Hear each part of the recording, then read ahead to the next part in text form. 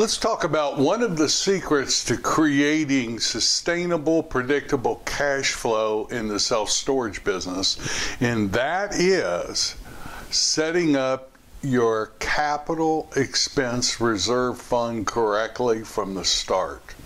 Let's talk about that today. My name's Mark Helm, and I'm the author of Creating Wealth Through Self-Storage, and I'm the creator of the Quick Start Academy. And the Quick Start Academy houses the self-storage boot camp that I do that takes you from wherever you are all the way through to putting your first self-storage facility into service. You can find out more about it at creatingwealththroughselfstorage.com. But today let's talk about how to set up capital expense reserve funds. And let's talk about capital expenditures in the self-storage business. So if you're considering getting in the self-storage business or are in the self-storage business, one of the attractions is there's very few ongoing capital expenses, and the few that are predictable and you know when they're going to come. So think about office, think about retail, think about multifamily. In storage, you don't have appliances. You're not repainting units when people move out. You're not even creating a vanilla box for a tenant to move into. In essence, you've got a steel wall and a concrete floor. But there are depreciable capital items on your self-storage facility. And if we budget right for them, what happens is, ongoingly, that other than your loan payment and a reserve fund we're going to talk about, the net cash flow is distributable.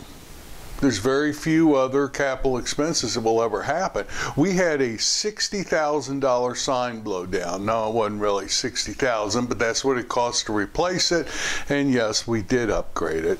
But the month that we replaced that sign, with our $10,000 deductible, insurance deductible, that month we did not miss a penny in distributions to our partners. Why? Well, because we have a modest reserve fund set up in place. Let's talk about how to create that modest reserve fund. So in the world of self-storage, there are a few depreciable items. So I'm going to assume you have a normal fabricated self-storage system. What are some of the items that are capital items that are going to need to be replaced over the life of a home? Well, you have HVAC units and your climate control. And in your office area, you've got your office area or retail area if you have one. You have fencing, you have security, cameras, wiring. You've got paving most likely, or blacktop, sometimes concrete drives. You've got doors on your units that are going to need to be replaced at some time. You've got people driving trucks who probably aren't that good, who are banging into your buildings periodically. Those are capital items that are going to need to be replaced to get the buildings back in shape. Now, those are just some of the basics. So how in the world do you budget for them and set a reserve fund up? Well, for us, it starts in the due diligence period. When we're getting our inspection, one of the things we do is we get what is the anticipated life expectancy on the major mechanicals, on the light packages on the buildings, on the HVAC units. How many are there? What's the life expectancy? What's the roof look like? If you maintain a roof system, a metal roof system on a fabricated storage system, that roof system ought to last the life of the building. If you're replacing screws when the seals are broken, I mean, other than storms coming through, those roof systems will last a long, long time. So as we're doing our due diligence, we get what is the life expectancy of the major mechanicals? When was the last time it was resurfaced? When was the last time it was repaved? And we budget what's the cost of doing those and when do we think it's going to need to be done. And we create a budget for the capital expense items. And we know if we've got 10 years left on an HVAC unit and the HVAC unit is $7,000, we know each year how much we need to be saving for that HVAC unit. So we get a budget in place. I'm going to give you a shortcut in a minute, but we get a budget in place. Then we look at in year one, how much of that budget do we anticipate needing to be spent? In other words, do we need to pre-fund that reserve account? Very often on the deals we're doing, we are doing value add plays, and there's usually a construction component, or we're borrowing money to do upgrades. Very often, year one capital expense items we include in that budget. So we're not having to pre-fund it. We just start funding from day one on stabilized properties. Now, if we're doing a lease up or new construction, typically we don't start putting the reserve fund aside until we hit at least profitability. And for us, I'm defining profitability as being able to pay your operating expenses and your debt service from the income from the storage facility. Once we hit that point, that's when we start our reserve fund for that facility. Until then, we either have to put money in or we're using raised equity for it or borrowed funds. Now, I love shortcuts, so here's a shortcut if you're particularly in your preliminary performance.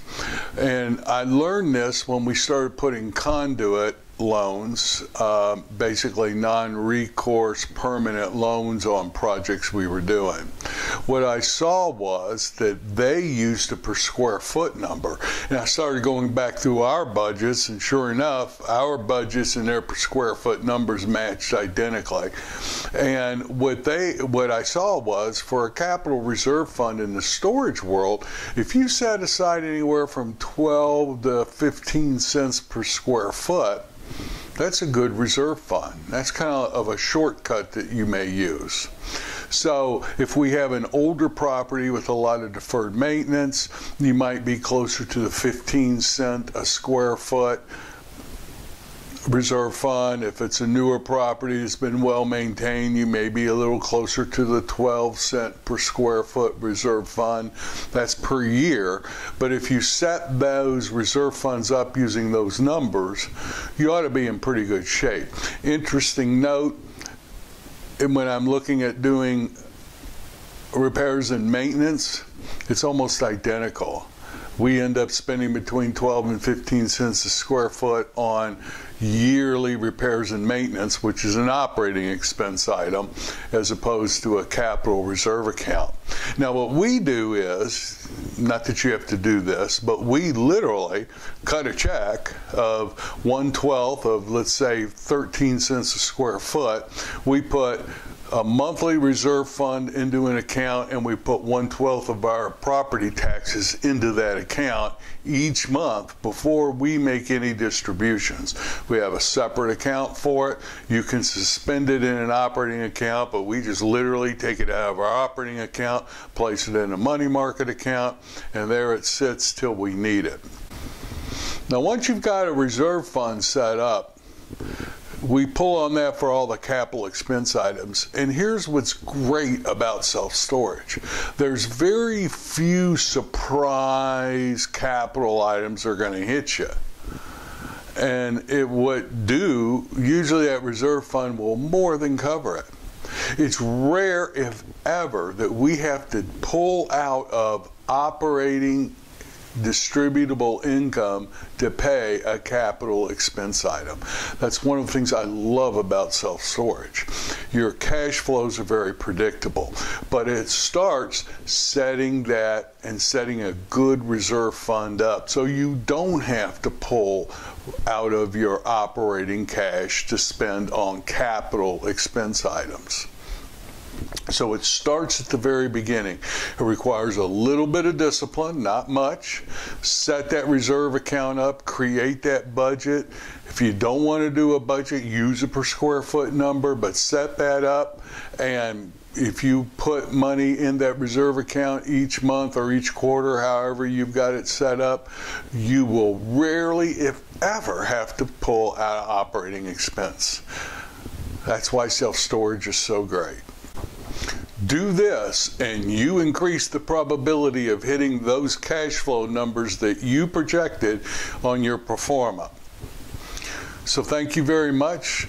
My name's Mark Helm. I'm the author of Creating Wealth Through Self-Storage, and I'm the creator of the Storage World Analyzer. That's the financial analysis tool that we use as we're creating our cash flows, as we're looking at a project.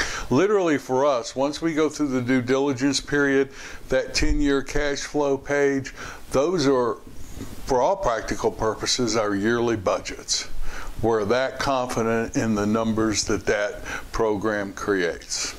So if you're not using it, I invite you to look at it, storageworldanalyzer.com or creatingwealththroughselfstorage.com. Hit the Storage World Analyzer tab. Thank you very much. I look forward to being with you next week.